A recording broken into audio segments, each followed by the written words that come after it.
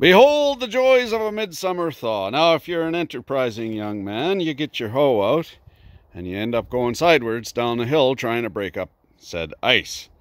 That doesn't bother me so much, but I'm getting low on underwear. So you can buy ice corks, lugs, what you weld on. The problem is this is high manganese steel, very abrasive resistant and tough.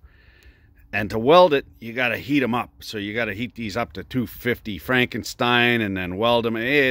Farmer style is to make your own corks. With them Cork Stuffing bolts.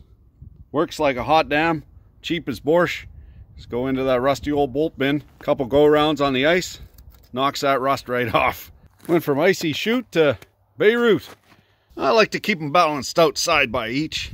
But you'll notice we got an Oklahoma smile. Some are teeth. Some are here, some are there. What you save in underwear, you'll spend in...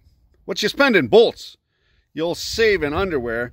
Ends up being a wash, but keeps the wife happy.